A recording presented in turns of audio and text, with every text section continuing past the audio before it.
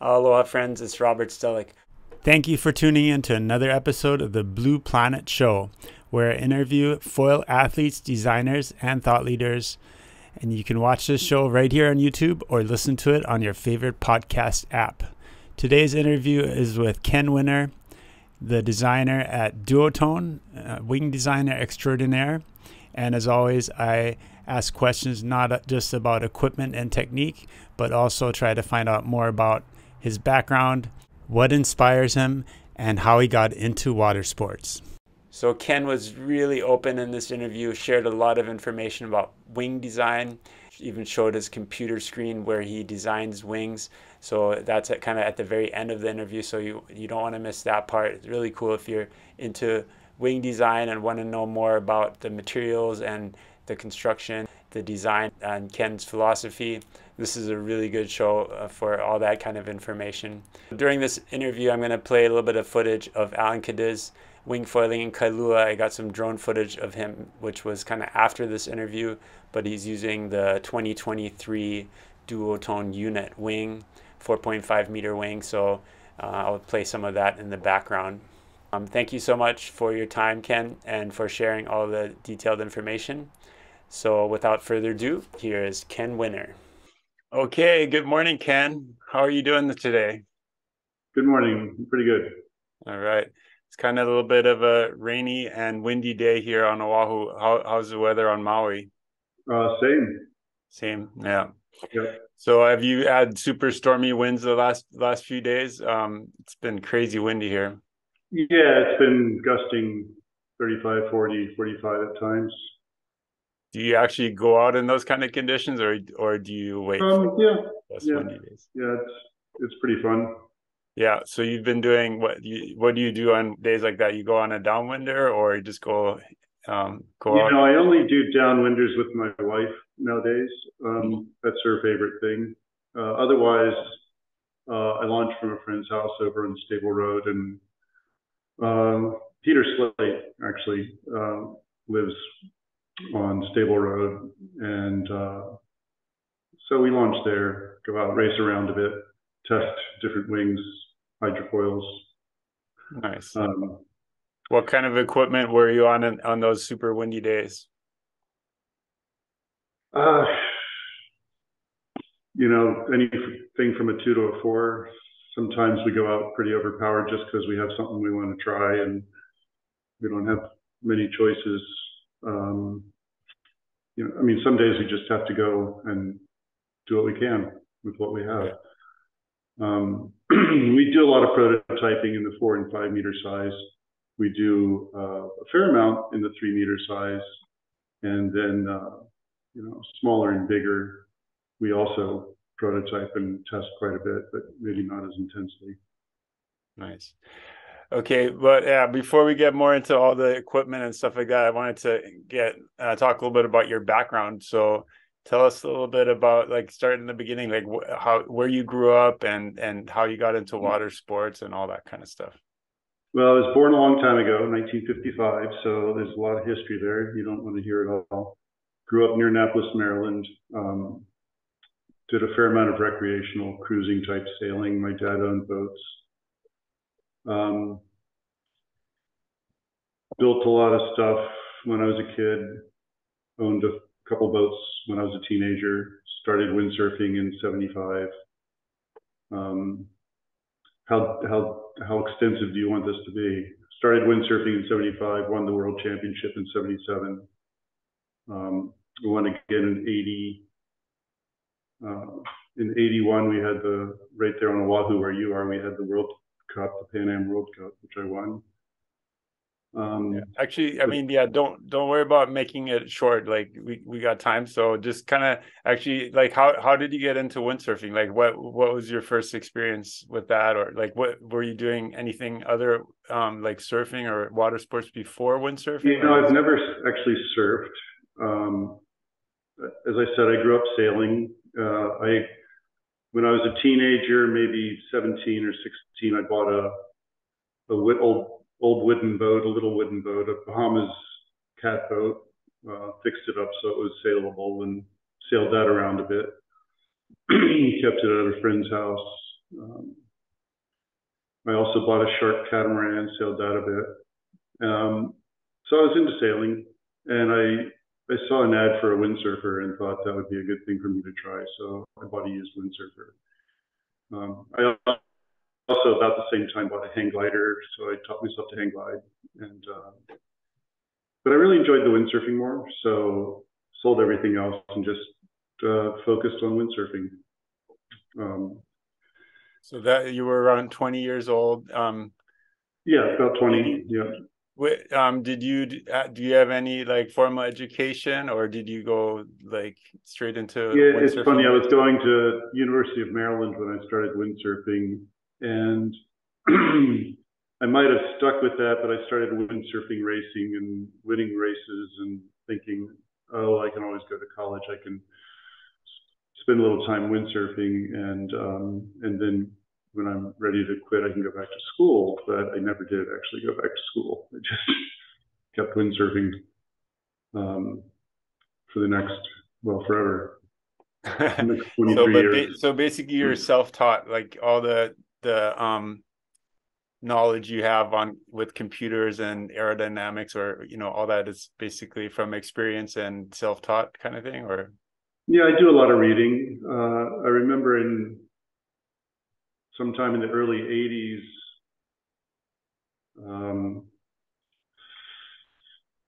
Barry Spanier, I think, got a book. The title was The Aerohydrodynamics of Sailing. And I heard him make a comment about it, so I got it.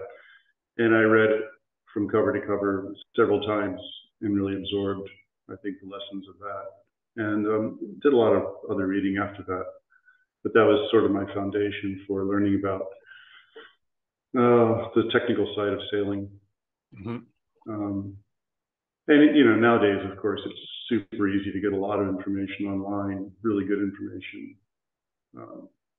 So unless you're pursuing a career like attorney or doctor or degreed engineer or PhD scientist, you don't need formal education as much as you used to. Right. If you need it at all, I don't know. But yeah, I think as long as you're a lifelong learner, you can pretty much teach yourself almost anything, right? Yeah. Okay, so yeah, a lot of things for sure. Yeah, so I'm gonna do some screen sharing here. From the Windsurfing Hall of Fame. So there's like a little bit of information about you online here. So you started windsurfing in 1975. This was the days when the booms were still made out of wood and so on, right? I mean, talk a little bit about your first windsurfing setup. Bought a used board for $300 and went out, taught myself to use it, and just became hooked like most people. Did it every chance I had. Well, at first, all I focused on was trying to improve my skills.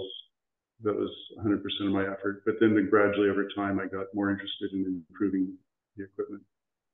So over time, I did some things like built my own boards and built my own rigs, masts, booms.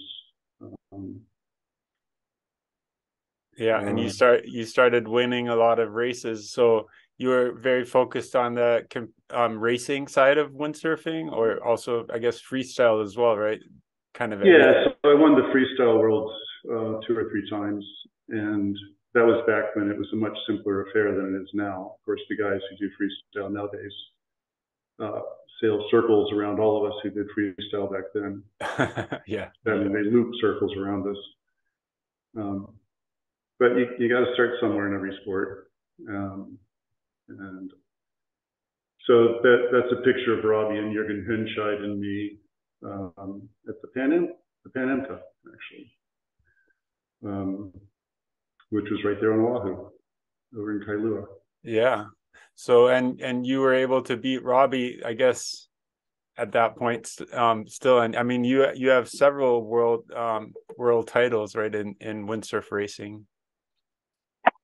Yeah, I mean, Robbie and I were rivals to some extent, but he was younger, and when he got to be when he achieved his full adult strength, he was extremely hard to beat. So, you know, I started when I was 20. He started when he was about 9, and it's no surprise that he's dominated the sport so much for so many years. He's an amazing athlete, a really great guy, good entrepreneur. He's got a great business, and we're still rivals. So it's been a good 40 some years. Mm-hmm.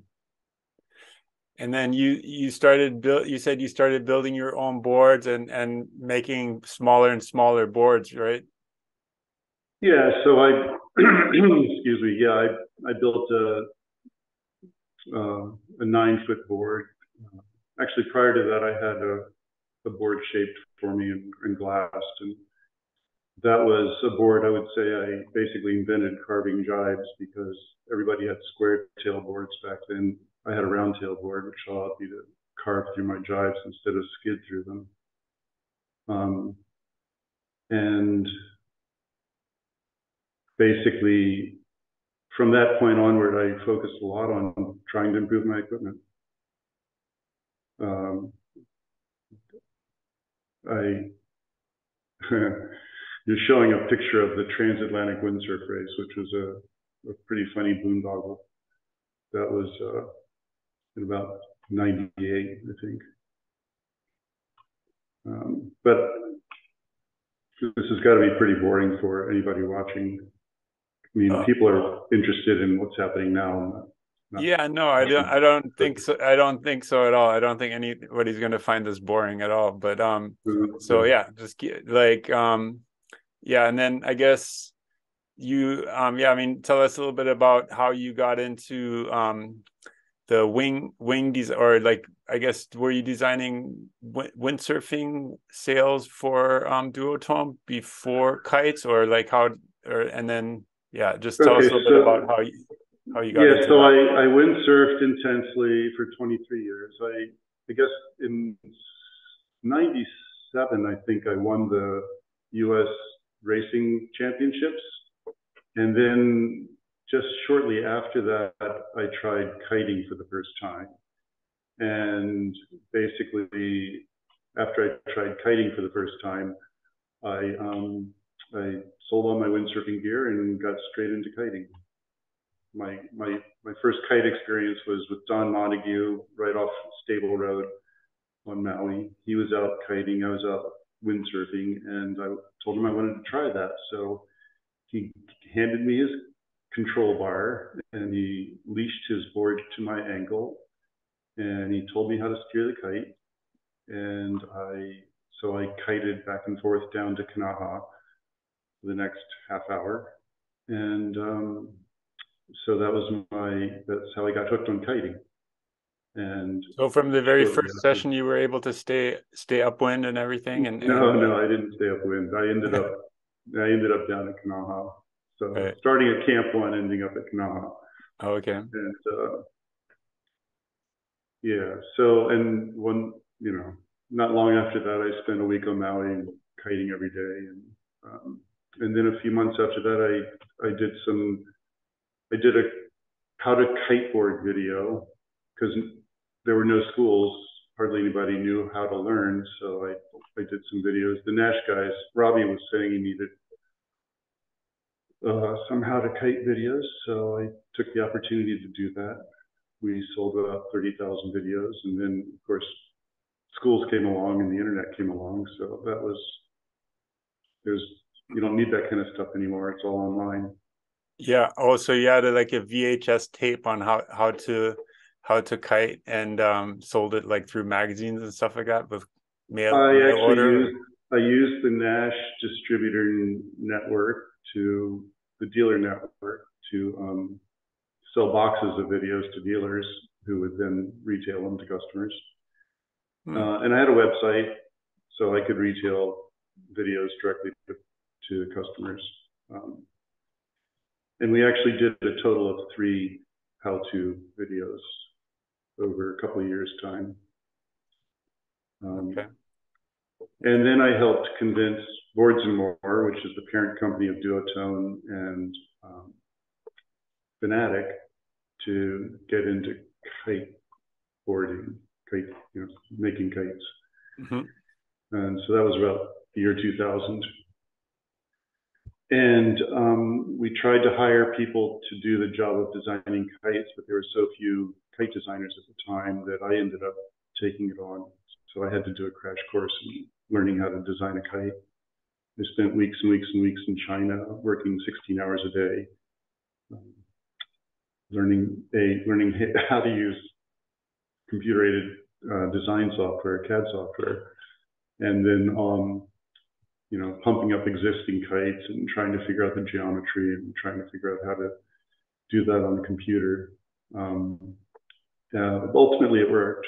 So we ended up with a decent kite and started growing the company from that point. Okay.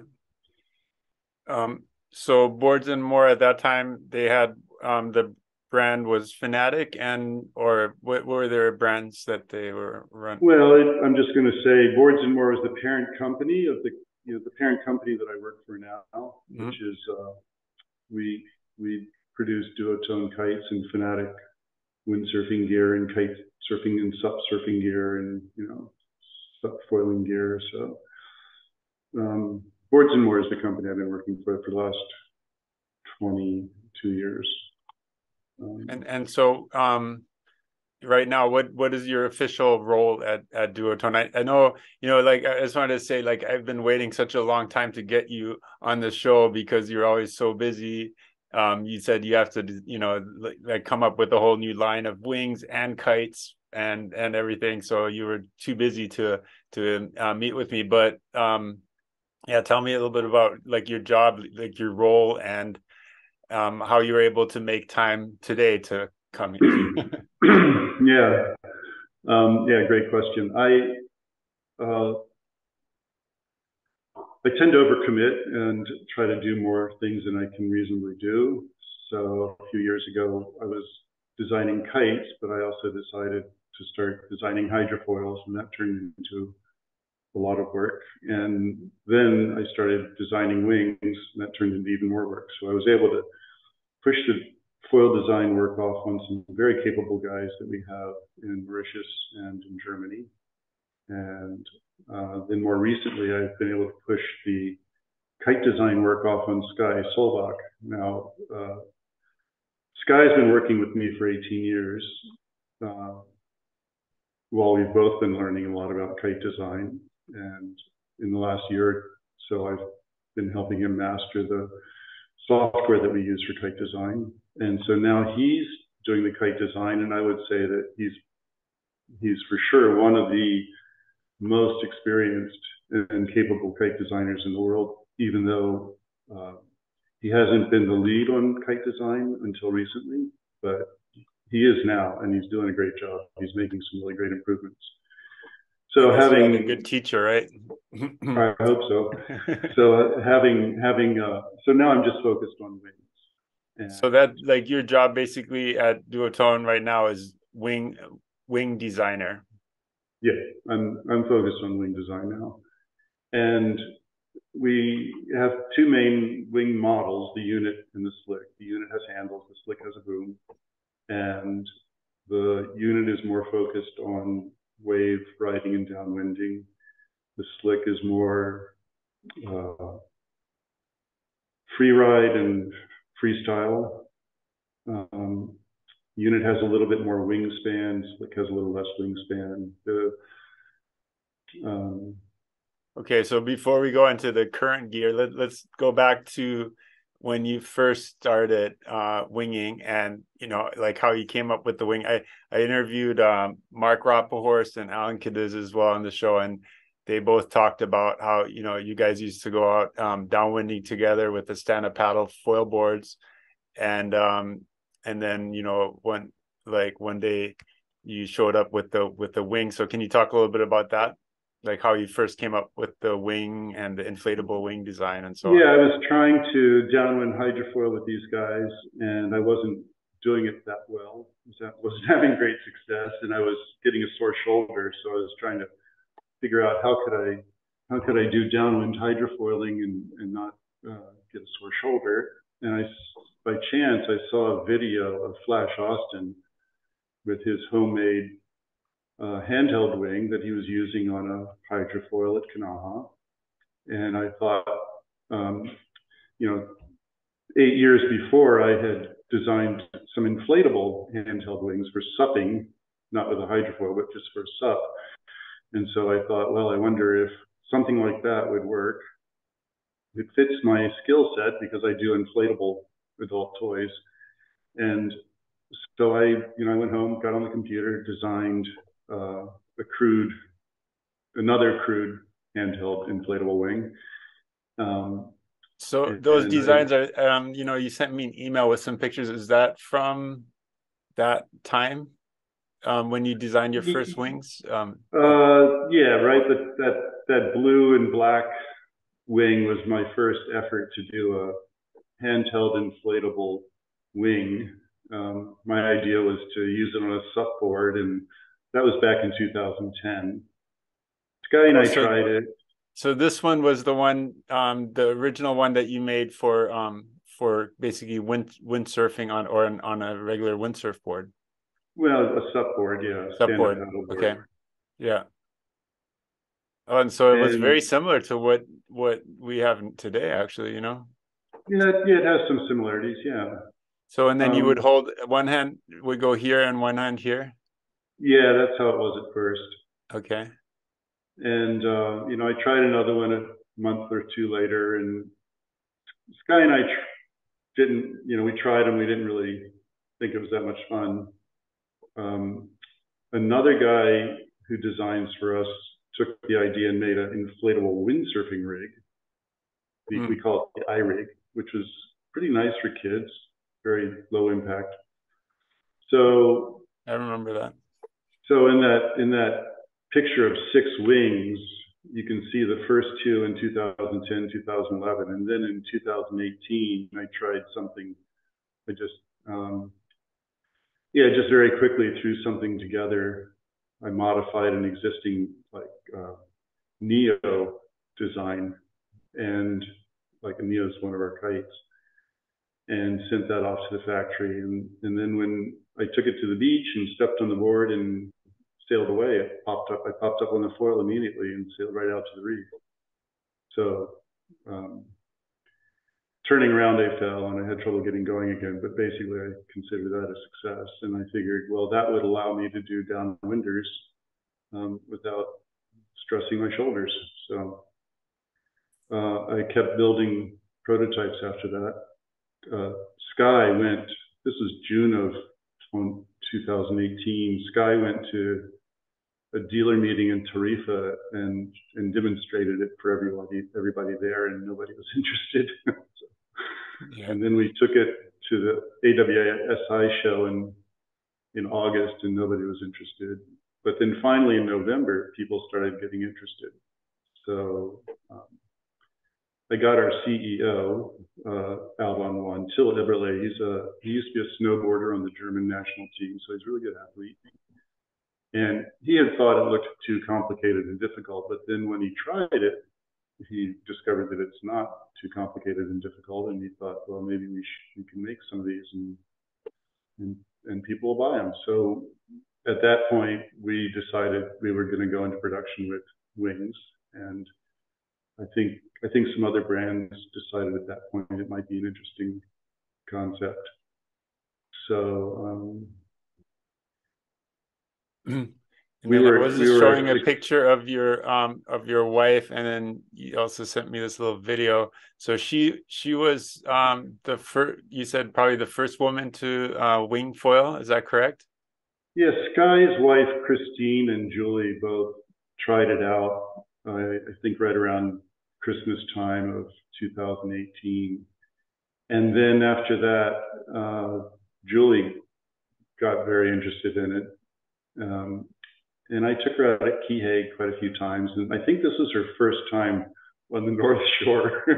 She was a little excited by the size of the swell. Um, so nowadays, she really enjoys doing downwinders from Malika to the harbor, and she can do it in about 35 minutes if she's in a hurry, and it's her favorite sport. Cool. Yeah. So, and then this was your first wing design, the foil wing, and I actually got one of those. I was waiting for a long time, and then finally got the wing, and I think it was a 3 meter, the first one I got, and it was yeah, it was super cool because kind of same as we were trying to do the foil downwind runs, and really kind of it's really hard actually, right? So but talk a little bit about this first wing design, and because it had a boom and no strut, and then it had full battens and so on. So talk a little bit about this wing. Your first prototype? Well, starting from scratch, I had no idea really what to do with it. We tried different dihedral angles and different dihedral patterns, and I put battens in it because that reduces the fluttering by quite a bit. Nowadays, we don't have the long battens because we've found other ways to reduce the flutter. Some of us have. A lot of brands go ahead and continue making wings with a lot of flutter, but I don't really care for that. The boom, I made my first few wings with handles, as you saw in the photo, and I really hated the handles. Then I went to a kind of a strap-on rigid handle.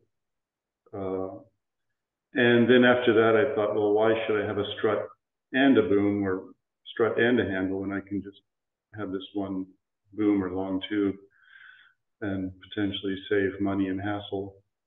So that was the reasoning there. But it turns out the strut is really nice for stabilizing draft. And so we went back to using a strut sometime later.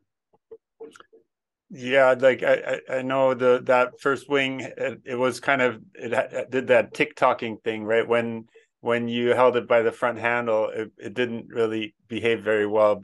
Just luffing behind you, it didn't. So was that, I guess, part of the reason for that was because it didn't have that strut to kind of stabilize it? Yeah, I think the strut, it kind of acts like a rudder in some respects, helps stabilize the wing. It's really hard to know what's going to be important to people when you're starting with something new. One of the things I have to do is I can't just pay attention to the things I like to do. I have to pay attention to what other people like to do. So at first, to me, the idea of holding the wing by the front handle, I just never did it. I would always hold it by the boom. So I never really noticed that instability when I was using it myself. Yeah, right. But basically, yeah, that's how when I used it on a wave, I would just hold the front of the boom and it worked fine. But then, yeah, I guess some of the other wings were really stable, just holding it in the front handle, and you were able to surf with it, just holding the front handle, which then I guess, so yeah. And another thing that's kind of interesting is if you want a wing that will be pretty stable when you're just flying it on the leash, we experimented with that a bit. And the thing we found is that if I let the air out of my wing and let it get a little bit floppy, like take it down to 3 or 4 psi, it will fly on the leash really stable. But then if I pump it back up to 8 psi and I have a really tight, taut canopy, which is something I like, then it's no longer really stable on the leash. So far we kind of have to make the choice. Do we want our wing more floppy and therefore it will fly on a leash, or do we want our wing more stable, in which it's less stable on the leash, but it's more stable otherwise? And so basically, So that's basically why you have those two different wings. One is the unit for more like that's more, I guess, more stable, being on just flying by itself, and then the unit is more, has more of a profile, and is that kind of the thought behind it? Well, I mean, we go for a lot of canopy tension on both models of wings. We're not going to compromise on canopy tension because it helps give lift to the wing when it's just luffing, and it improves power when you're pumping. It improves depower and stability when you're overpowered. So we're not going to compromise on canopy tension. Mm-hmm. But one of the differences between the slick and the unit is the unit has more sweep in the leading edge, and that helps improve the stability while it's luffing if you're surfing a wave and holding it by the front handle. The fact that it has more sweep than the slick makes it a little more stable in that respect than the slick. But then the downside is you have more wingspan, so it's easier to catch a wingtip. You know, so by sweep, you're saying like the leading edge in the front is a little bit more like this versus like that kind of thing, or what do you mean by sweep? Sweep is you know how some airplanes, like a fighter jet, will have wings that are swept back, mm-hmm. and some wings, like a sailplane, will have wings that are not swept back. So mm-hmm. sweep is that back angle in the leading edge. Understood. Okay. And dihedral is the up angle in the leading edge. So we've done quite a bit with different dihedral patterns, and you know, some things I thought would be better weren't. So I thought a progressive dihedral would be more stable than a linear dihedral, and a linear dihedral is actually more stable. So the new unit has a very linear dihedral shape. And another thing that's kind of interesting is some wings have very little dihedral, and the advantage of that is when the wing is lying flat on the water, it's less likely to flip over. The disadvantage of that is it's hard to have a wing with a deep canopy and with a lot of canopy tension when you have little or no dihedral. So again, we're giving up the fact that our wings, when they're lying belly down on the water, are more likely to flip over than somebody else's might. But on the other hand, we have the ability to put in more depth while maintaining really good canopy tension because we have more dihedral.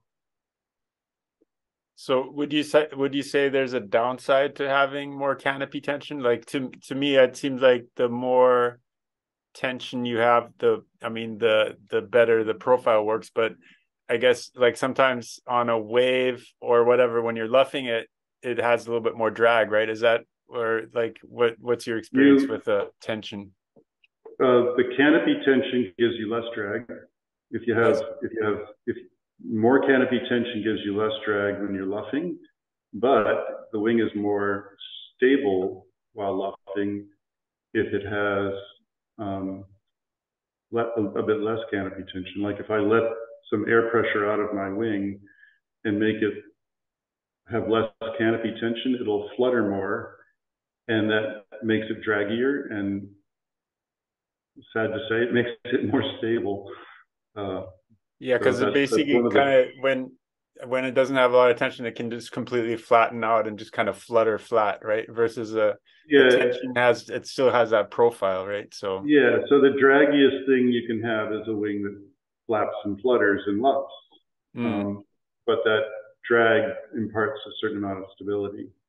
I see. So this is one of those things where it's hard to get everything you want. Right. There's trade-offs.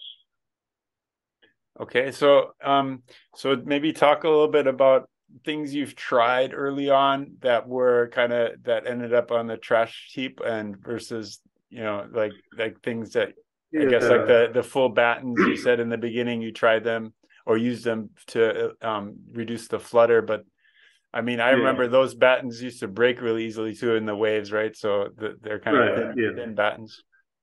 Yeah, so early on, I never really even imagined I would be using a wing in the waves, which is why I didn't mind putting battens in. Right. Of course, they're not really compatible with waves. I did make a three strut wing early on.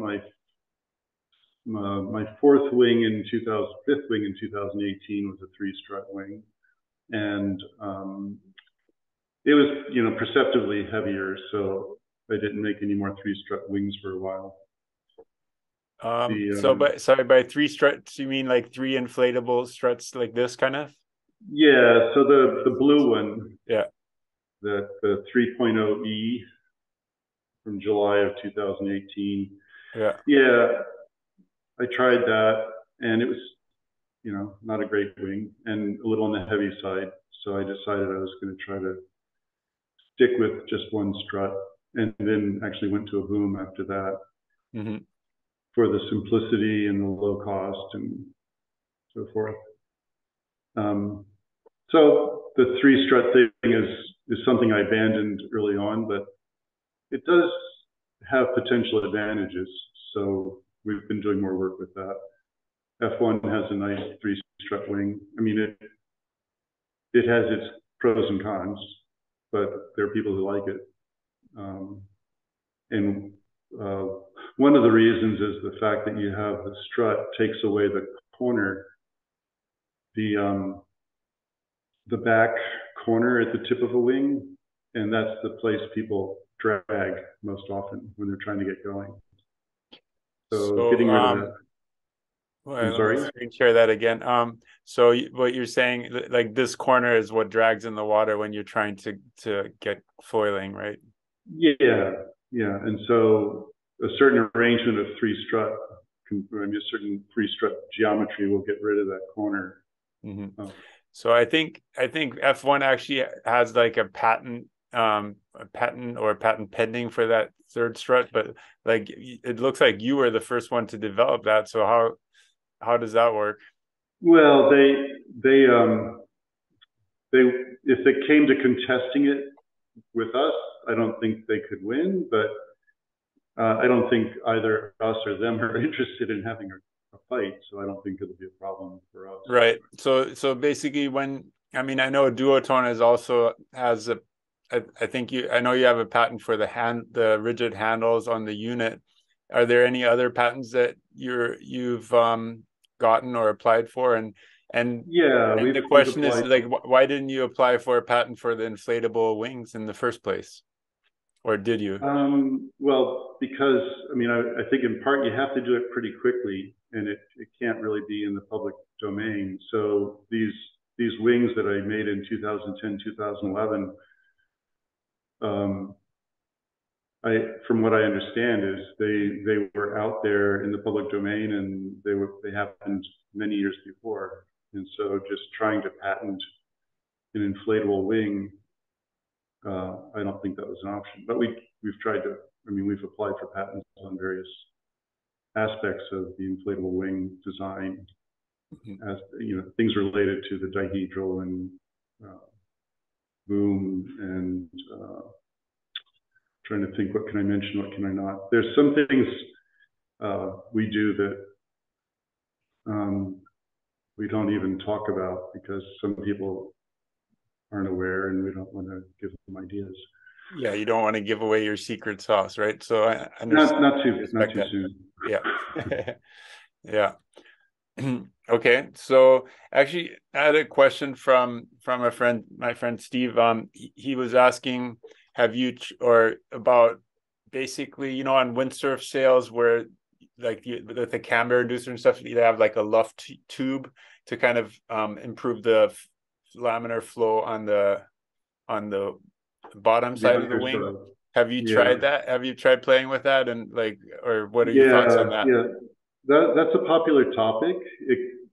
It came up in connection with kite design years ago, and I think when I was picking up the first kite that I actually owned from Don Montague, he was talking about that very idea and doing it in connection with kites. And Don Montague has done an amazing amount of work along those lines in connection with kites and wings.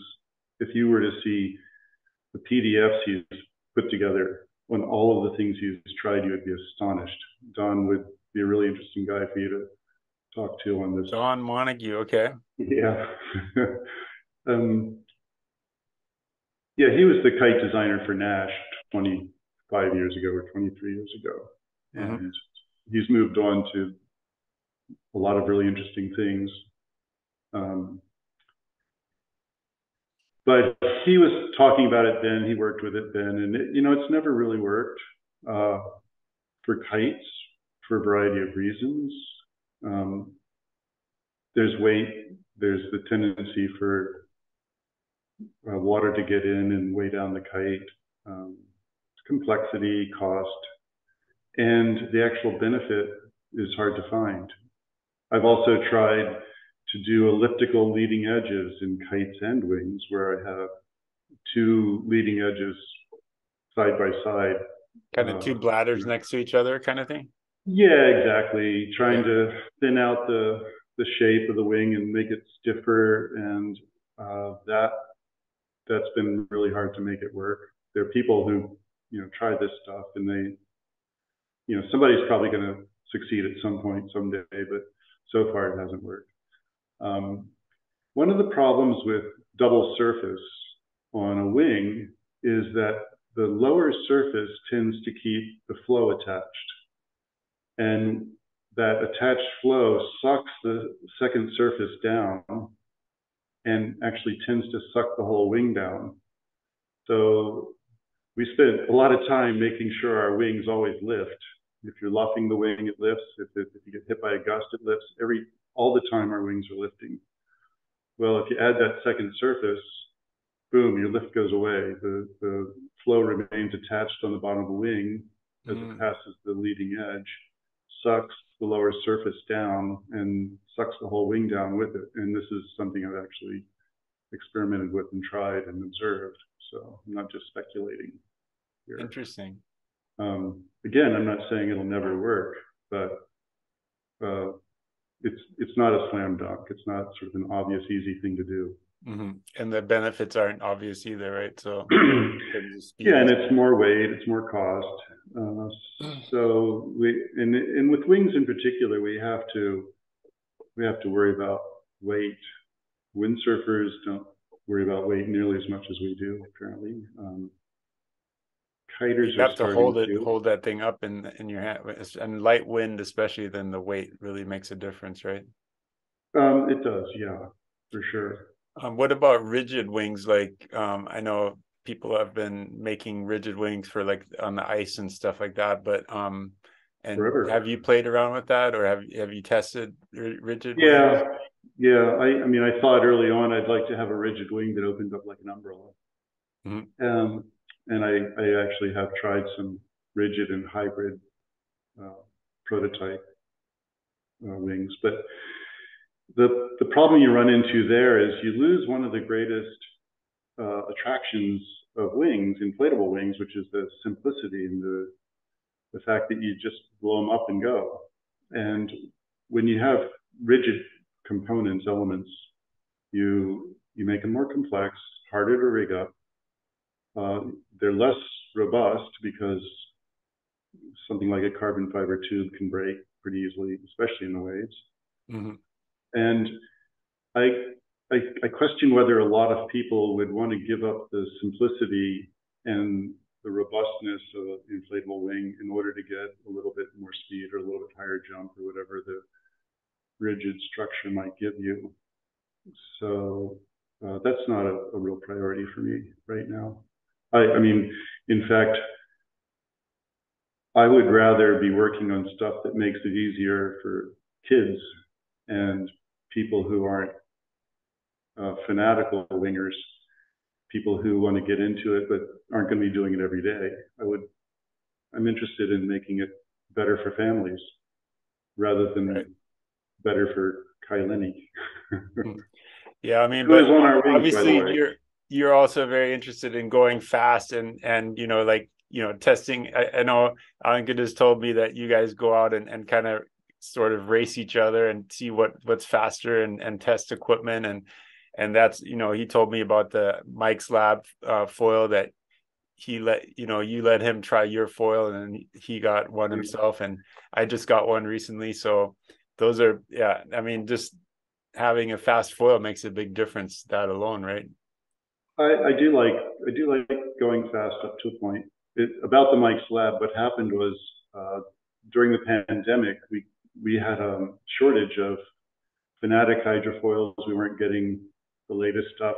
I mean, we weren't even able to get anything out of China for a while. And my wife is pretty into getting the latest stuff, so she ordered a Mike's Lab hydrofoil, and she got it, and she actually had a hard time with it. So I started using it. So I used it a fair amount, but she went to an 1100 Mike's Lab, and that worked really well for her. Then she moved to an 800, which worked well for her. Then she went to a 600, and that worked well for her. And now she I don't know.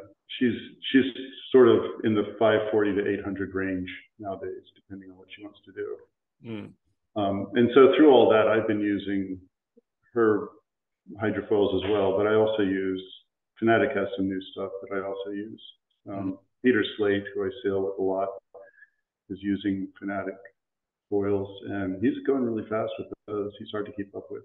And Alan, of course, is very hard to keep up with too. Yeah, and I guess Alan I should say when we're talking about going fast and racing, I should say that I don't try to go fast or race because I think that,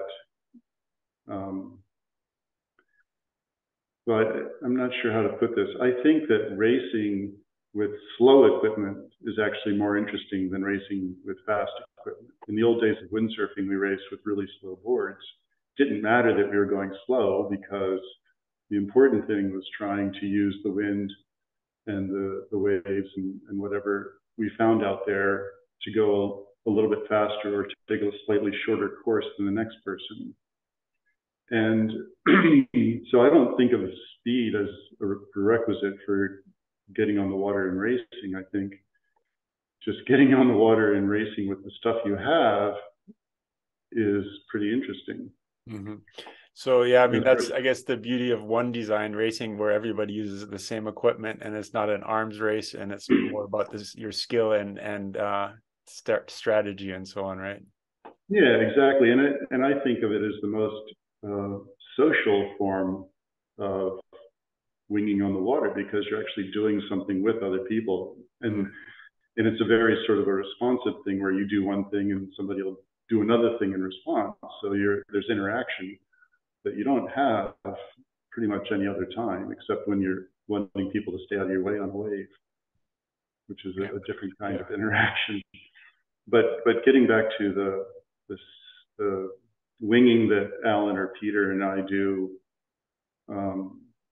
if we're racing around side by side, trying to go faster, the main thing I'm doing is I'm trying to assess the performance of the wing. I'm trying to judge the power delivery. I'm trying to judge, is the power delivery consistent? If I hit a lull, does the power go away? How much do I have to adjust my sheeting angle? Is it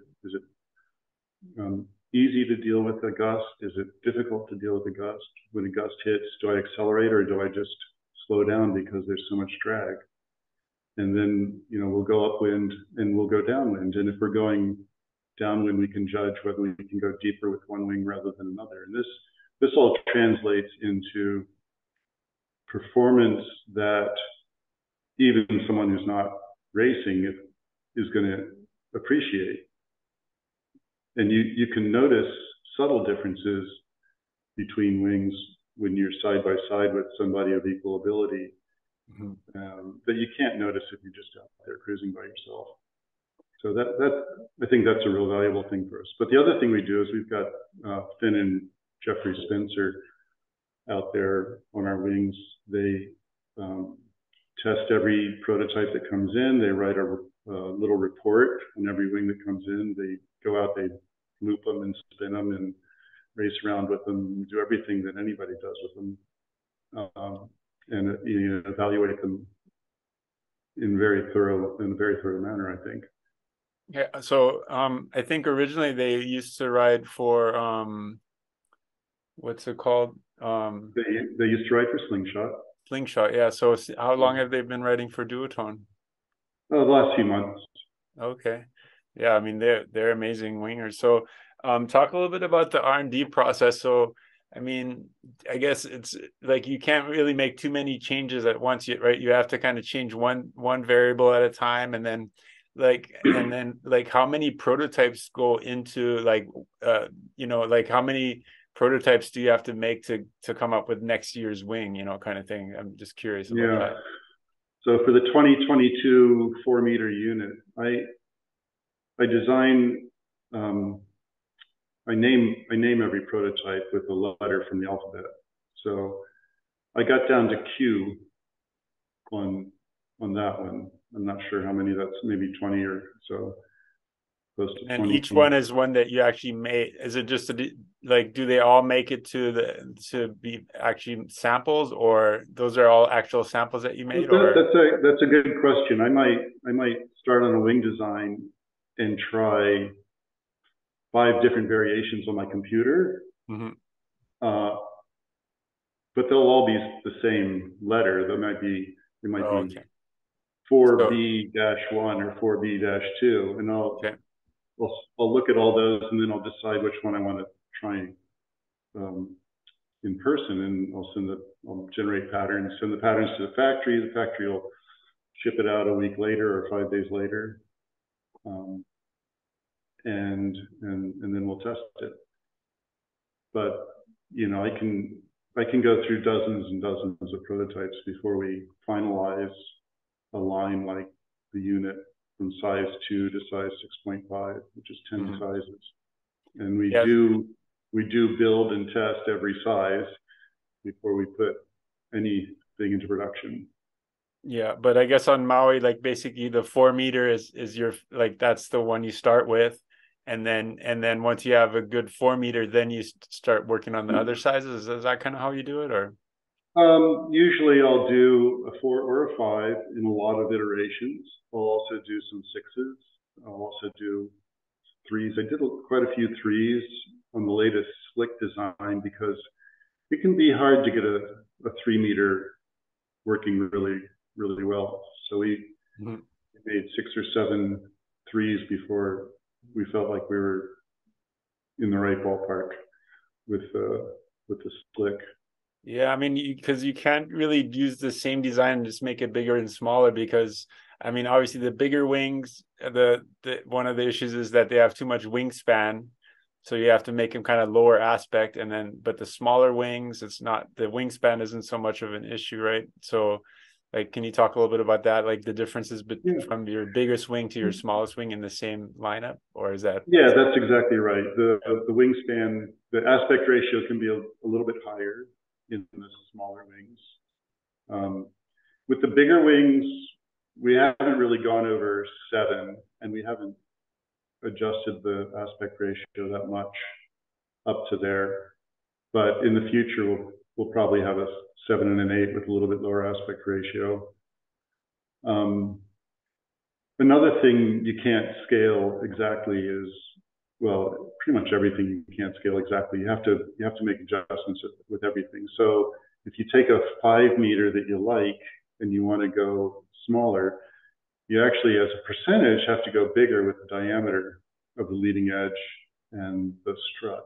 Because if you were to scale those down exactly to like a 3-meter, the leading edge wouldn't be big enough in diameter to get the stiffness you want. Yeah, and then it goes the other. Small wing, you really want a stiff leading edge, because otherwise, when you're winging and gusty wind, it'll just kind of bend, right? So Yeah, and exactly. that, let's talk a little bit about that, the leading edge diameter, like the how what you learned about that from all your designing, and where what are your thoughts on that, and also the different materials. I know you're doing the unit D labs with the Alula fabric and stuff like that, and can you make the diameter thinner with the different fabric if you have more pressure and so on? Just talk a little bit about that. Yeah, at first, of course, I was trying a lot of different diameters to see what seemed to work okay at my weight. And one of the issues we have is people of all different weights are doing this sport. And I mean, we kind of have to optimize around the average weight of the average rider.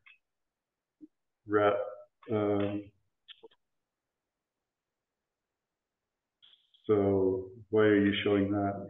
Oh, I just wanted to bring up some of the wings and like the different. I was gonna show the Alula wings and stuff like that. Okay. But sorry. Yeah. Sorry to distract you there. Yeah. So leading edge diameter is a huge topic, and most of us who test are in the 140 to 190 weight range, so we tend to optimize for that weight range. And a 4-meter wing has a diameter of about 10 inches at the center, and at 8 psi or 8.5, 9 psi, that seems to be stiff enough for most people. We've tried going smaller diameter when we go to our Alula wings, or G-Lab wings are made out of Alula right now. And Alula is great because it's very light, it's very stiff. And you would think that since it's so stiff, you could go smaller in diameter. But after making quite a few prototypes with smaller leading edge, we see both advantages and disadvantages. So you can have a little less drag if you're going upwind, or if you're in a lot of wind, you get less drag with a smaller leading edge. But if you lose a little bit of air pressure, then you have a softer leading edge. And the smaller the leading edge, the more sensitive it is to small losses in air pressure. So with our D-Lab wings, our Alula wings, we've decided to just keep the diameter about the same. And anybody that wants a little bit softer leading edge can let a little air out. And then bigger riders, the 200-pounders or 210-pound riders, will have something that's fully stiff enough to handle their weight. So that's one of the trade-offs we've made with leading edge diameter. Yeah, so basically you found that you can't really, like, even though the Alula can handle more pressure, you can't really reduce the leading edge diameter by much. Well, or not really. We can. It's just when we do it, we find that we're not happy with the trade-offs. Mm-hmm. And so we're leaning toward being conservative. We don't want people to have unreasonable. Well, we don't want their expectations to be stymied. So yeah, we're getting the best all-around performance by keeping the leading edge diameter pretty substantial. Recently, for example, we made 2 identical slick prototypes, one with standard leading edge diameter, one with maybe not quite a 2% drop, but about a 2-centimeter reduction from about 10 inches to a little over 9 inches. And the smaller leading edge diameter had advantages, as we expected. If we were going upwind in a lot of wind, the guy on the smaller leading edge had an advantage. But overall, it had a little less power, a little less grunt. And if we lost a little bit of air pressure, it had a little less stiffness. And we felt like those were big enough problems to keep us away from that. Okay. So, can you talk a little? Sorry, another thing we did related to leading edge stiffness is we put a 230-gram Dacron in the center. That white panel, those white panels in the center are heavier, stiffer Dacron. So we put those in a place where there's a lot of stress on the leading edge, and both in terms of point loading, where the strut attaches and that leading edge handle attaches and the leash attaches, and it's also a point where there's a lot of bending load. So that helps make our leading edge stiffer. I know a lot of brands will double up on their cloth there, and which we did at one point, but we really prefer the single layer of 230 gram Dacron. It's very robust. Interesting. Can you explain like how why you recommend different pressures for depending on the size of the wing? Like I see here the 2.0, you're recommending 12 psi, and then for the 5.5, 7.5, and kind of in between. So can you talk a little bit about that? Yeah. Well, the load on the seams. Well, first I should say the closing seam of a leading edge has the most load on it of all the seams. It has twice the load on it of an intersegment seam. The intersegment seams are the ones between panels of cloth. So we do a lot of testing to try and maximize the strength of our closing seam. But one thing about closing seams is the load on the closing seam is related to, it's proportional to the pressure times the diameter. So if you have a small diameter, you can have higher pressure without overloading the closing seam. But if you have a big diameter, you have to have lower pressure to avoid overloading the closing seam. And I think everybody understands this in the business. They are all recommending higher pressure for small wings and lower pressure for big wings. And it's all related to how much load the closing seam can handle without breaking. I see. Okay. Do you our standard Dacron construction can handle 15 or 18 psi in a 4 meter size before it breaks. And I've done test tubes. I do a lot of test tubes where we test the strength of seams and cloth. I've done test tubes where I've taken it up to 25 psi in the standard diameter for a 4 meter before it breaks. So we do actually quite a bit of lab testing and bench testing on things like seam strength and cloth strength. So the difference between the unit and the D-Lab unit is basically just the material of the leading edge and the strut. Is that correct? Otherwise, yeah, that's correct. Another difference is that the materials stretch a little differently, and they require different seam construction. So I can't use the same patterns for the D-Lab that I use for the unit. I have to customize the patterns for the D-Lab wings. To make adjustments to allow for different, not just different stretch, but also different shrinkage, because different seam construction will take up more cloth. You know, one seam construction might take up X amount, and the other seam construction will take up 1.5X amount. So I have to make those adjustments in the patterns. And then I've noticed, let's talk a little bit about the flutter in wings. I noticed, like, looks like the unit has like this little tiny batten thing versus the D-Lab doesn't have that. Is that what's the reason for that? No, the D-Lab has it. They just didn't put it in the graphic. Oh, okay. They both have it. So, yeah, they both have it.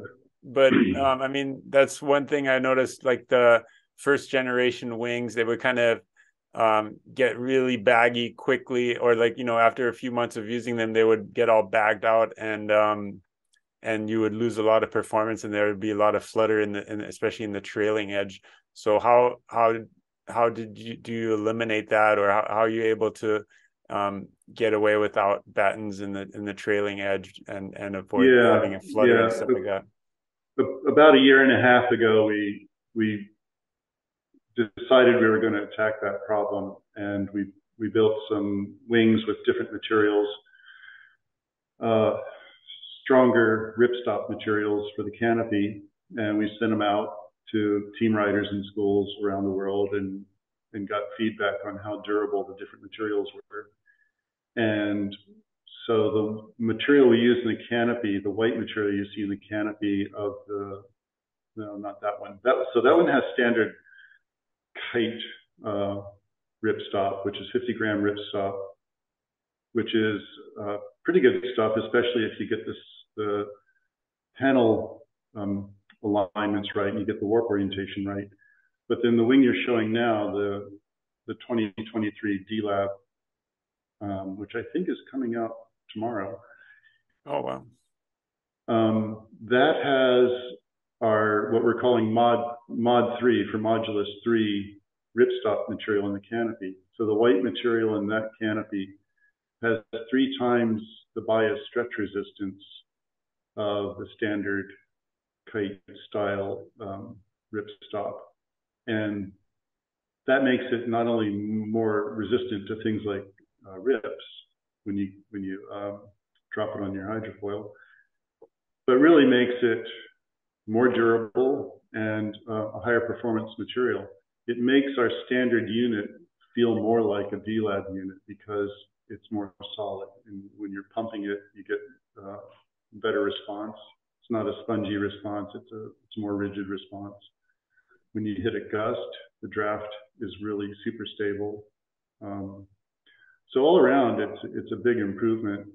There's a small weight penalty, of course, but we did some testing where we built 3 nearly identical 6-meter wings, and we put different amounts of this Mod 3 material in the canopy of each one.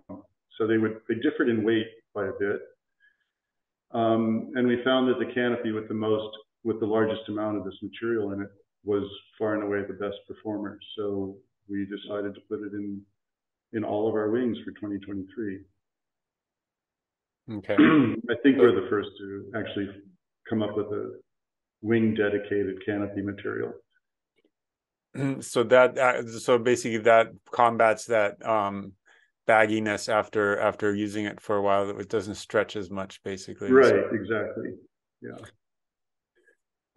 I just noticed that, okay, yeah, so this is kind of the traditional canopy, the Mod 3, you just have less stretch, especially in the diagonal direction, right? Yes, exactly. So I just noticed that for the unit, you recommend, the D-Lab wings, you recommend a lower pressure than the regular unit wings. Why is that? Well, you get more stiffness for the pressure. You know, whatever your given pressure is, the D-Lab gives you more stiffness. But the thing about a Lula is it's incredibly strong and stiff. It's incredibly strong everywhere except where you put a hole in it. So if we have to sew these things together, so they have thousands of holes in them. And we do a lot of reinforcement on the seams with materials that are not Lula. But our testing shows us that these are the numbers we should be using for inflation to be safe. And so even though you might pump a 5-meter to 7 instead of 8, it's going to be stiffer at 7 than a Jacron wing at 8. Okay. So, I mean, you just said, so tomorrow you're going to release the new, the 2023 wings. I think on your website, this is still your 2022 model, right? So what are that D-Lab you're pointing at is the 2020. Oh, no, I'm wrong. It's the 2022. You're right. It's got the windows for 2022. So what has changed? I think I've seen Alan Cadiz with some wings that have like 2 windows here. Is that like one of the ways you can tell, or? Yeah. So the new units have windows that are more like the current slick. The 2022 slick has 4 windows, not just 2 of them. Right. And that improves the visibility quite a bit. So let's talk a little bit about the seam orientation, because it seems like the seams have a little bit more, they don't stretch as much as the fabric, right? So is that you trying to use the seams to add more, basically more tension to the canopy? Is that what your thought is on that? What I'm doing there is I'm trying, with the wing design in general, I'm trying to get more tension from tip to tip, fan-wise across the canopy. And in order to deal with that tension, I'm making the thread orientation run tip to tip. So it's more about getting the thread orientation of the cloth aligned with the loads that I'm trying to put in the cloth. And that's actually evolved a bit. Those seam angles have changed for 2023. And I'm surprised there's no photo anywhere of the 2023s. They've been out for a while now. So the Duotone Sports website doesn't have the new wings. Yeah, I don't know, but yeah, talk a little bit about the changes that you did make in the wings from 22 to 23. I guess the windows, the seams, but what else has changed? Well, yeah, the cloth is a huge thing. It's a really big thing because it makes the wings last longer. And up to now, the leading edge materials have lasted longer than the canopy materials. And you really want everything to break all at once, ideally. So we changed the windows, we changed the canopy cloth, we increased the depth and the power of the wing a bit. The profile depth is greater. So we are getting more power, but the canopy cloth itself also improves the top end. So we have more wind range overall. We refined the tip angles. Tip twist has a lot of influence on wing performance. And so we've gone through a lot of prototypes trying to find the tip angles that are best. So I'd say we have an improvement in overall power delivery, in part because we've got better control over tip twist. Trying to think what else we've done. I know I'm forgetting something. So this wing that Alan Kidis is using is probably the 23, right? That's probably a 2023 prototype. Right. That's one of our prototypes where we were trying different canopy materials. That orange material is one of the materials we tested for use in production, and we decided not to use it, but it's a very good material. We might use it in the future. It's possible. Okay. Interesting. Cool. Well, that's cool that you're able to talk about that. It's going to be released shortly. For wing design, like what's your philosophy and what are you trying to accomplish when you're designing a wing? I mean, I guess for the slick, I really like a wing that delivers power as very consistently across the wind range. And I've ridden a lot of wings. I've ridden wings that don't do that. Most wings in the past haven't done that, and we're getting better and better at keeping the power on at all times. I like a wing that's always lifting. A lot of people don't have that yet. I like a wing with good canopy tension for low flutter, good pumping. I never really want to have to move my hands because I'm in a gust. The old days of windsurfing and the old days of winging, you hit a gust, you have to move your hand back. In windsurfing, you had to move your hand back on the boom, and winging, you used to have to move your hand back to another handle or something, which is one of the reasons I liked having it boom at first, because I could just slide my hand back. I didn't have to let go and grab another handle. Well, nowadays, our wings are so stable that I never really have to move my hands back or forward when a gust or a lull hits. They're always in the right place. So that's really important to me, and I think it's important to everyone. When I'm thinking about the sport in general and how to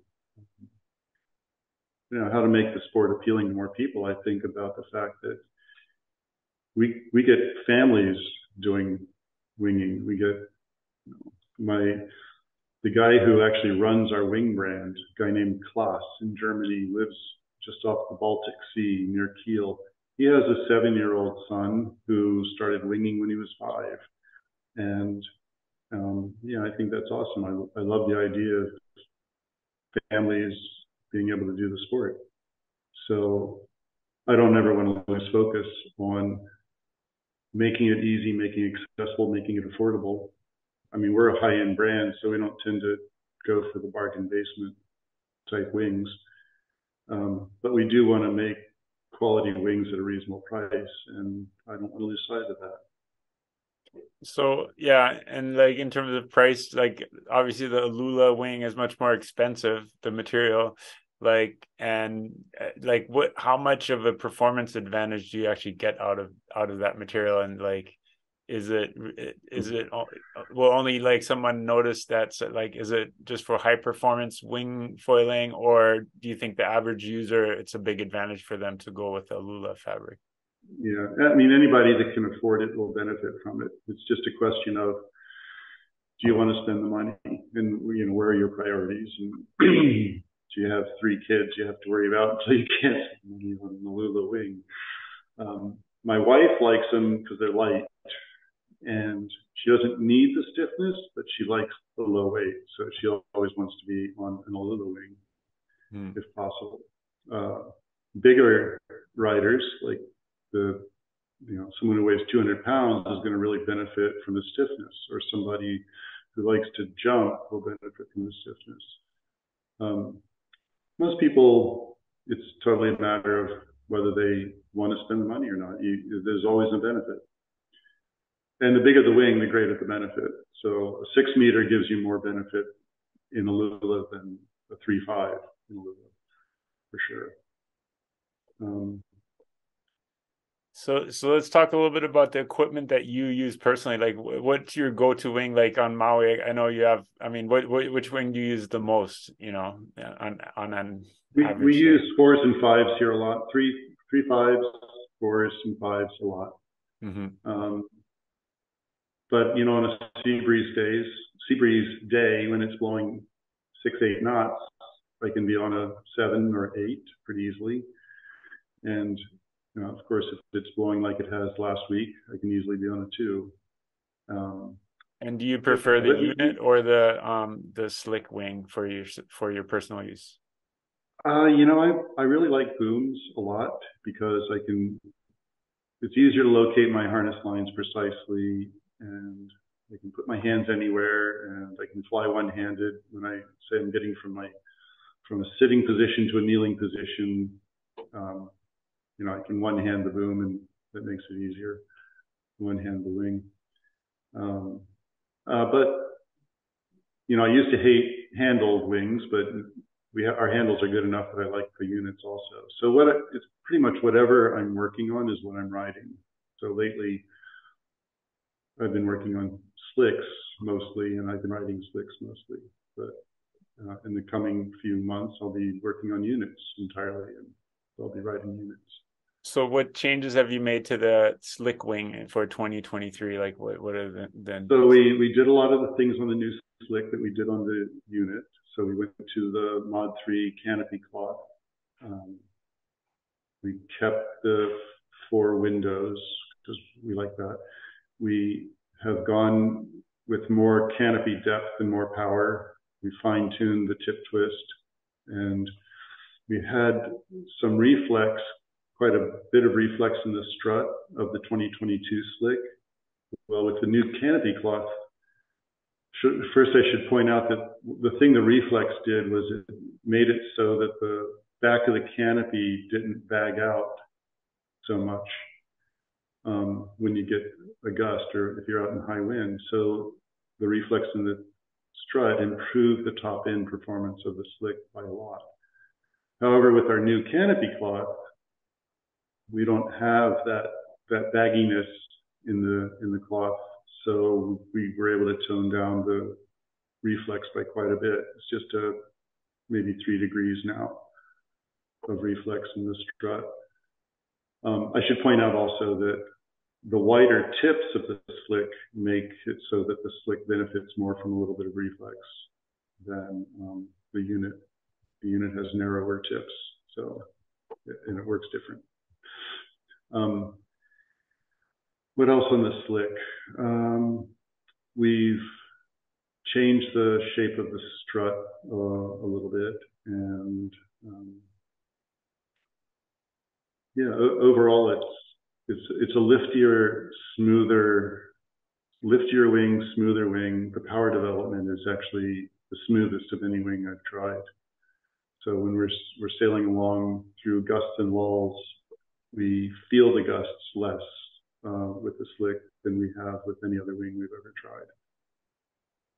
Okay. And then what about your board and your foils? Like what's your go-to equipment on that? Yeah. So I don't use small boards. I did a little bit a while ago, but I don't jump, so I don't really need a small board. I've been using 75-liter 5-foot boards quite a bit for the last year or two, and lately I've been on a 5.4 that's 24 wide, and we're trending narrower. Some of us are trending narrower just because if you're on a small hydrofoil, if you have a little bit longer, narrower board, you can pop up onto the foil more easily. But a longer board isn't necessarily good for waves. So anybody who's on, heavily into waves isn't going to be on a longer board. I see there's probably. I'm sorry, go ahead.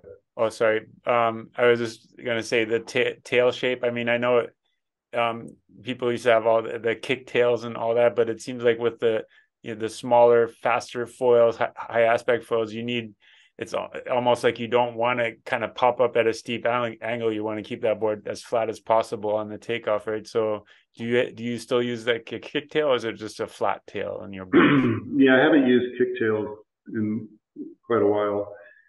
And I think those were mostly valuable in the bigger boards because it was hard to get the nose up, to get some angle of attack on the hydrofoil so that you would lift.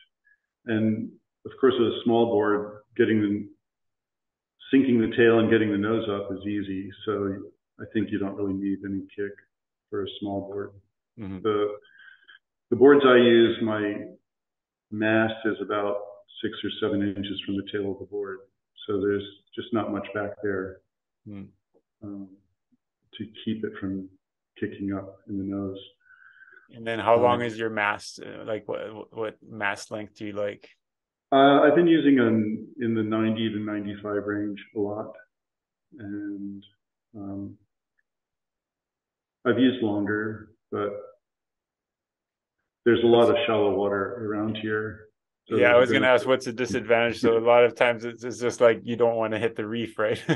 Yeah, the longer masts are either to keep them stiff, they have to be a bit heavier and maybe a little thicker, which is not necessarily attractive. And then you always have to look at what the tide's doing. Where I ride, I don't like to go out if there's less than a foot of water, a foot above mean low water. And if it's 2 feet, that's better. Right. And sometimes I'll just go to the harbor if it's a super low tide time of day and I need to test something. I might go to the harbor because at least I know they can get away from the beach without hitting the bottom. I'm curious, like, because you've done a lot of testing, like when you get scratches on your foil from like hitting the reef a few times, like all my foils are pretty scratched up. How much does it affect the performance, like in your experience? Hugely. Yeah, it's terrible. I feel it. I mean, I won't say bad luck, but I have had collisions with things in the water that have destroyed my foils. And you really notice, you notice everything. If you're sailing with somebody else, you notice because you're going slower all of a sudden. If you're not, do you repair do you try to repair scratches in your foils, or like is there a way to fix it? Like how do you repair scratches on the bottom of the foil? Well, I usually try to keep the scratching to a minimum, and I'll just use a little tiny bit of 2-part epoxy to fill the scratch. Just just enough to fill it and then sand it smooth. Mm-hmm. I want to get some epoxy paint so that I can, do a proper paint and sand job on some foils. But I haven't got around to that yet. You can't get it shipped here. Oh yeah. Yeah. So that would be like a two-part paint, epoxy paint kind of thing. Yeah, there's stuff called Durapox out of, I think, Australia that America's Cup campaigns use for their hydrofoils and boat hauls. That's supposed to be really good. But you have to ship it by boat probably or something like that. Yeah. Yeah. I think so. Yeah. Interesting. Yeah. Okay. And then what, like we talked a little bit about the Mike's Lab foils, but like what foils do you use the most, and what sizes and so on? Yeah, so we have Fanatic has a really nice 590. I don't think it's in the shops yet. It's a 590 front wing that I really like. We have a 725. We've got an 850. We've got a lot of different sizes up to, I guess, 2000 still. Are they on the website? Do you know? I really don't know. It's on the website. Okay. You just have a look real quick, but okay. So that's pretty small for you. Yeah, 590 is pretty small foil size for your. I mean, you're not probably not as light as Alan Cadiz or someone like that, right? Yeah, Alan and I mean, I use a Mike's Lab 540 sometimes. My wife uses it too, and so Alan and I can sail around both being on 540s, but I outweigh them by 60 pounds or 50 pounds. So it's funny how that can work. For most days around here, something like a 590 is a really nice size for me. Mm-hmm. Lighter wind days, the 725 is good. It's a very powerful wing for its size. So I was looking at the so are they the Duotone foils or the Fanatic foils? Did you say those are the ones you're showing? Those are kite hydrofoils. Duotone's kite hydrofoils. Okay. And they're not the latest stuff. I don't know if we have the latest stuff on the website because it's been quite the challenge to get the new stuff out of Asia. It's basically not available yet, basically. Yeah, I think so. Okay, so probably by spring on the mainland.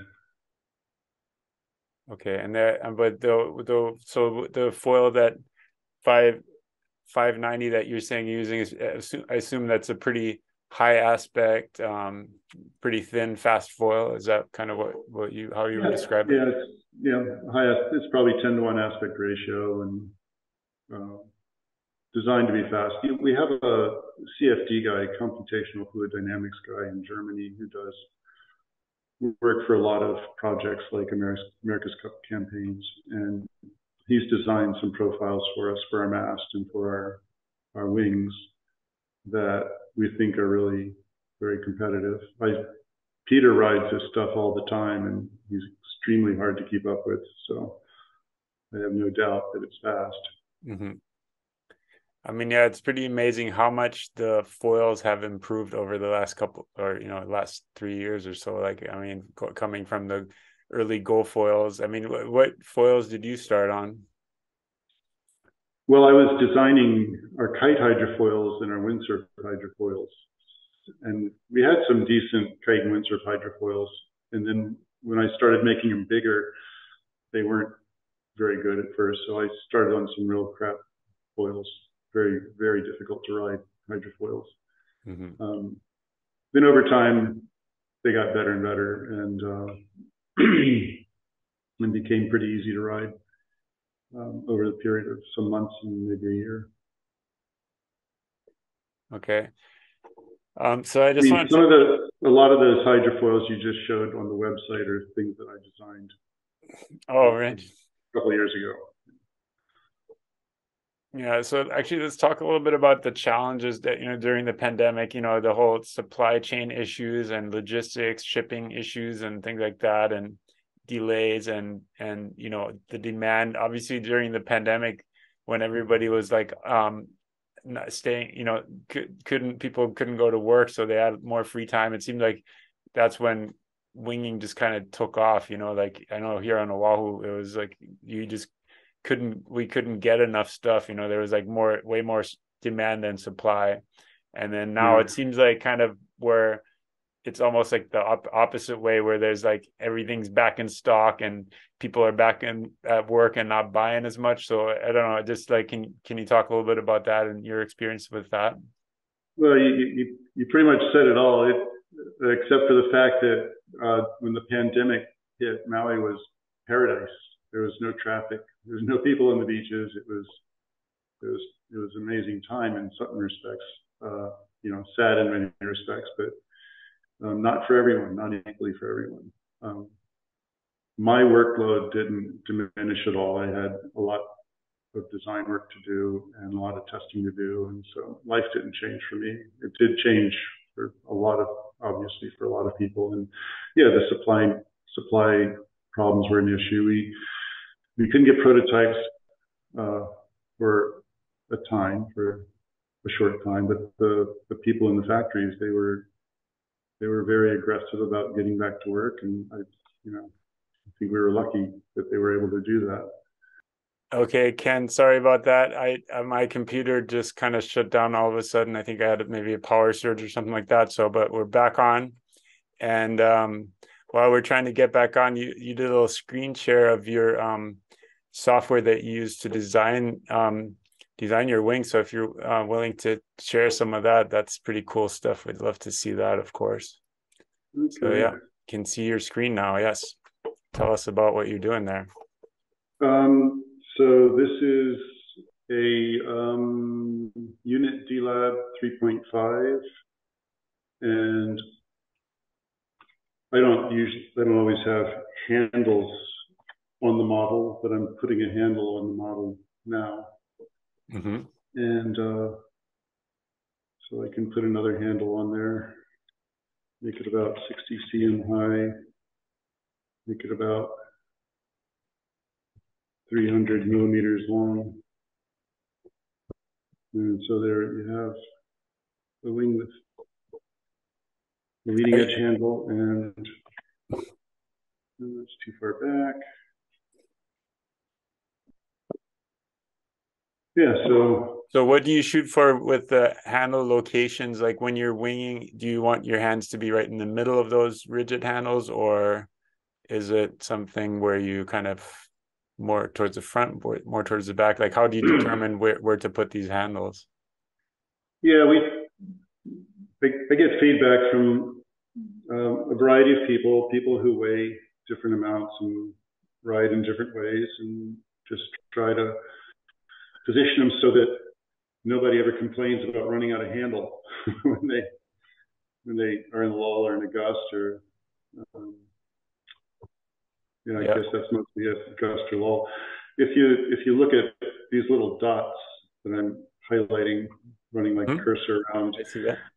those represent places I found where my hands work pretty well. So Mm-hmm. those dots scale with every wing, so that if it's a 3.5, you've got them. If you've got a 6.5, you've got them. So going back to the 3.5, this is the this is the model that I developed to create the 3.5 meter DLab unit. Mm. And Okay. you can see it looks a lot like the actual pictures, if you ever find a picture of it. Yeah, nice. Can you talk a little bit about what you were saying earlier about the reflex? Can you explain what you mean by reflex and changing the reflex depending on the like because of the changed fabrics and so on? Can you explain that a little bit?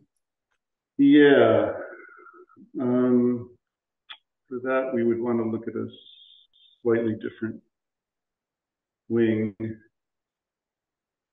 I mean, Okay, well, or on this one, maybe just talk about like you have that the luff pocket, kind of that orange luff pocket in the front, and then in the back, the wing is connected directly to the bladder or the strut. And like, what's the reasoning behind that? Oh, so sorry, yeah. yeah. So so this is a model of a slick, and this is a wing that has some reflex in the strut. You can see how it bends up in the back, and the, that's just something that helps maintain tension in the belly of the canopy. You know, in this area of the canopy in a gust, instead of getting a big baggy bit of cloth back here that moves the center of effort back. We've managed to keep tension in this cloth that tends to stretch a lot anyway. We managed to keep tension in there, and so it handles gusts better. And as for whether to have an infill panel here or not, well, with the slick, we have to have the boom attaching to the front of the strut. So the front of the strut has to be down here. It can't be way up there. So we have to have a strut that attaches to the canopy by means of an infill panel. And the reason we have the infill panel there at all is to help maintain control over the shape of the canopy in the center. So it's like having the strut there without actually having the strut there. With the unit, you know, we didn't really want the handles to be at steep angles to each other. So we couldn't have the strut angled way up to the canopy and coming back down. So we made the infill panel longer. And why do you have that little bend in the strut, like where it kind of goes up a little bit and then back down again? What's the reason for that instead of just having go all the way across straight? Yeah, so we've actually, especially lately, we've experimented a lot with the ergonomics, and we find that a little bit of angle, 6 to 11, maybe 12 degrees of angle, somewhere in that range, between the two handles is really comfortable for the hands. So on the unit, that's something we want to maintain. But, you know, we're experimenting with quite a few different ways of arranging the handles to try and get like a really more intuitive and natural and comfortable feel when you're riding with the wing.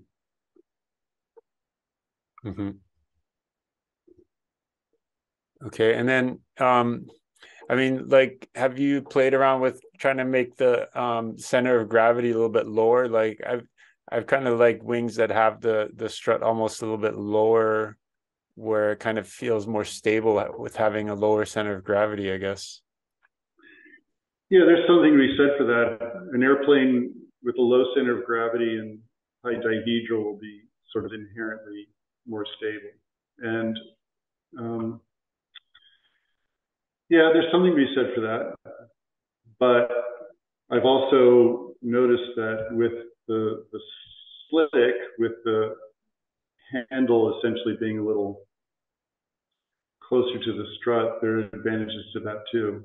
So yeah, I mean, we kind of go back and forth on that. Well, I think the ergonomics of it is an extremely important issue, and we put a lot of attention on that.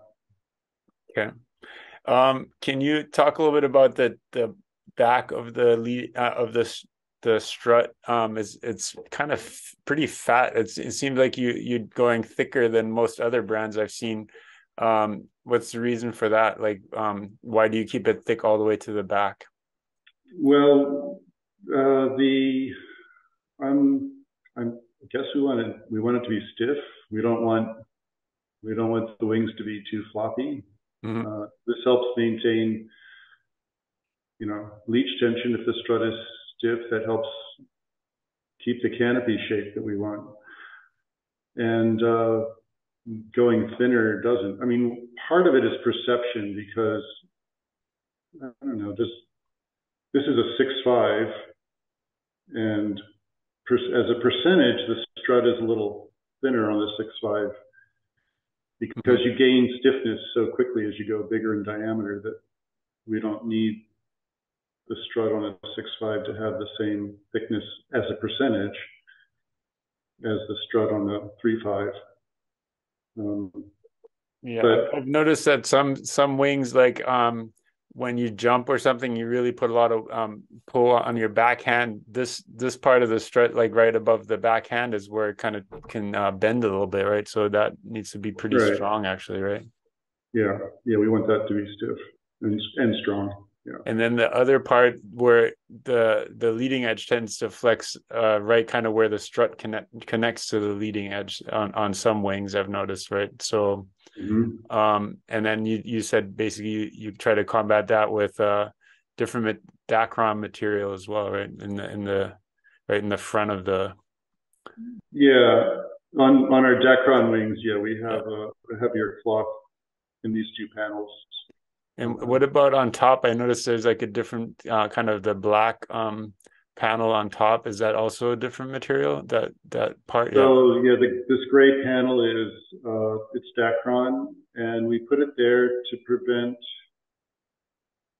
Yeah, with kites we had a tendency for valves to rub against the canopy and wear on the canopy, and we have this one pump hose here that could wear on the canopy. So we put Dacron there to prevent that happening.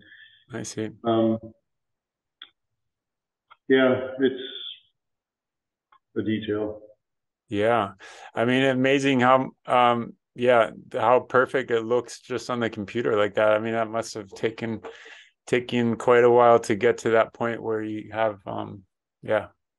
Yeah, It's beautiful. in 4.5 years, I've gone through a lot of wings for sure. Mm-hmm.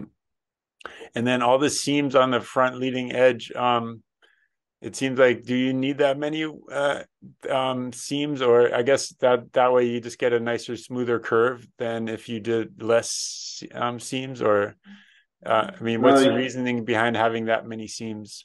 Yeah, for a time, I thought having fewer seams was nice because it could help keep the cost down. Less work at the factory keeps the cost down and makes it more affordable for the customer.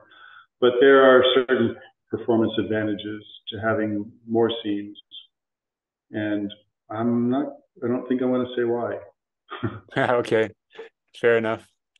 Yeah, awesome. I mean, yeah, I really appreciate you sharing all that information. I mean, you're already kind of sharing probably more than you should, I'm thinking, but awesome stuff, and I'm sure people are gonna love getting all that information directly from you, the designer. So One thing we do is we've been keeping the closing seam on the bottom of the leading edge, and some brands are rolling it back sort of behind the leading edge.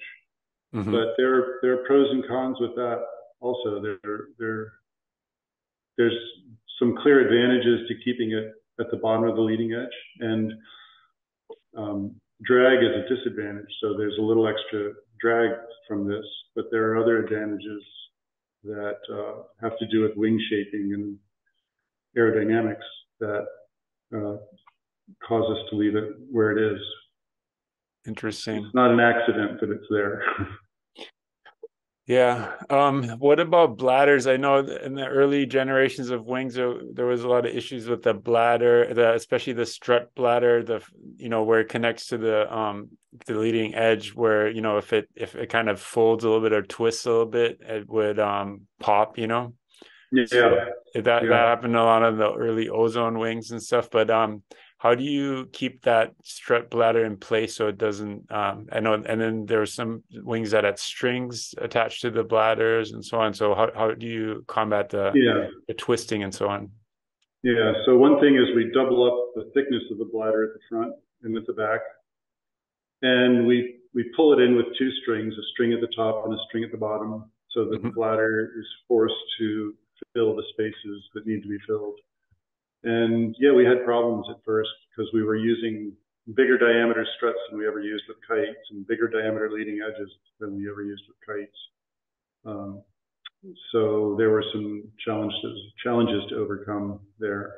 Fortunately, I think we're pretty solid in that area now.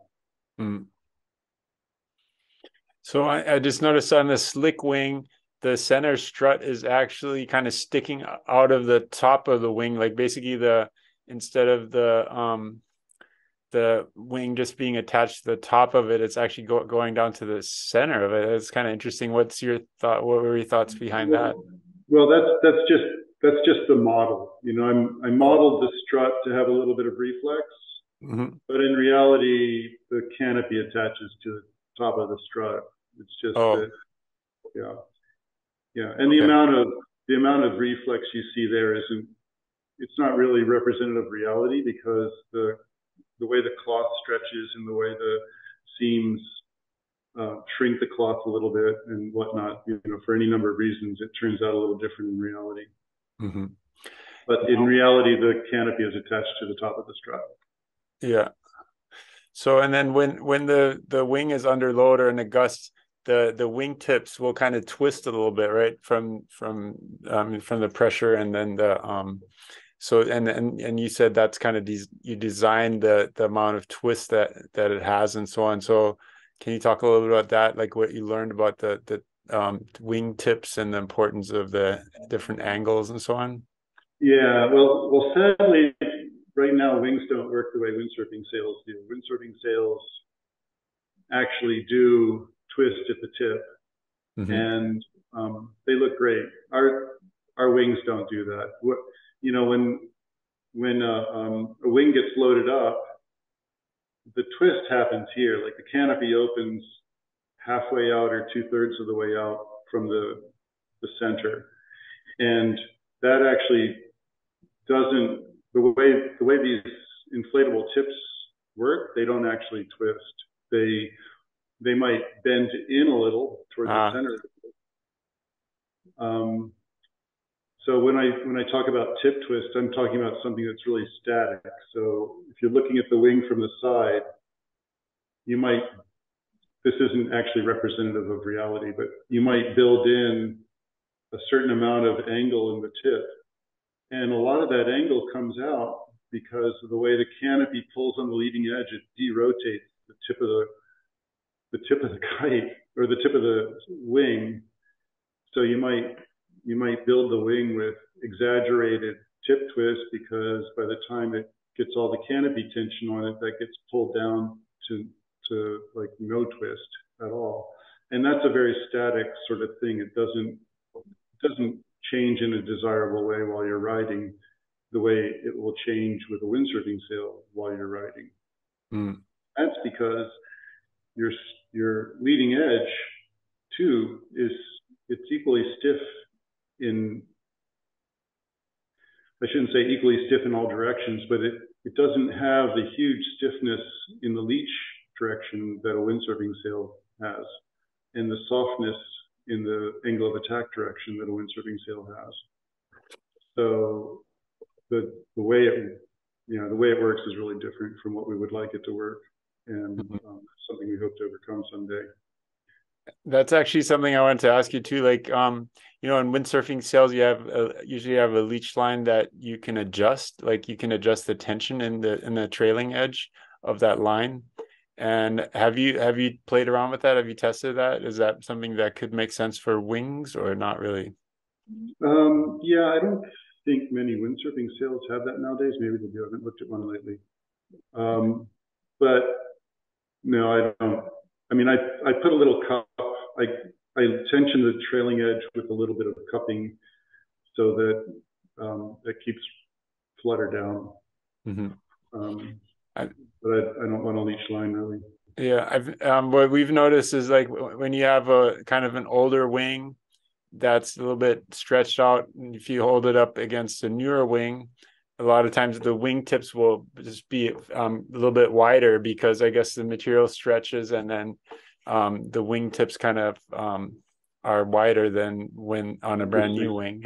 Have you noticed that? Like, that particular observation I haven't personally made. Yeah. Okay. All right. Well, thanks so much for going into all this detail. I really appreciate that. I know we've been talking for a long time, so do you have anything that you want to leave people with, like any comments on wing foiling or the community and so on? Um, I'm just really pleased to be part of it and enjoying it every day. And I've been doing this basically for 47 years, and I plan to keep at it for a bit longer. And I really enjoy meeting all the different people I meet in this sport. Um, and it's been a pleasure talking with you about it. Thanks so much, Ken. I Keep mean, at it. and thank you for bringing this sport into the world. Really, I mean the whole inflatable wing. I mean, you definitely have a big role in bringing it to the market and just making it better and better. And the amount of progression is just it's kind of mind blowing how quickly wing foiling has gone from just a brand new sport to a super high performance sport. You know. I'm amazed every day. Yeah, it seems like that whole progression in windsurfing, it probably took like 20 years to get to the point where wing foiling is now. I mean, I guess it's amazing. Yeah, yeah, yeah. And there's still a lot more to come, I'm sure. I mean, it's just like we're still at the very beginning of it. So yeah, awesome. yeah. Okay. Hey, Robert, it's been a pleasure talking. Yeah. Thanks so much, Ken. Have a great rest of your day. You too. Aloha. Bye. Take care. Okay, so I hope you enjoyed this interview with Ken Winner. Please remember to give it a thumbs up if you like the show. Subscribe to the Blue Planet YouTube channel and so on. I really appreciate everyone that's still watching or listening to the very end. You're the ones I'm making this show for, the hardcore foilers that can't get enough information. And today's interview with all that information on the wings, I think was really special. So I think it's just going to drive the sport forward. You know, for me personally, I'm super interested in this kind of stuff, and I know other people are as well. So this show gives me the opportunity to speak to people like Ken and find out more about what they're up to, which I think there's a lot of people out there that are just as interested in that as I am. So thank you for sticking around, and we'll see you next year. Happy holidays and Happy New Year. I'll see you in 2023 with more Blue Planet shows. All right, thanks for watching. Aloha, and see you on the water.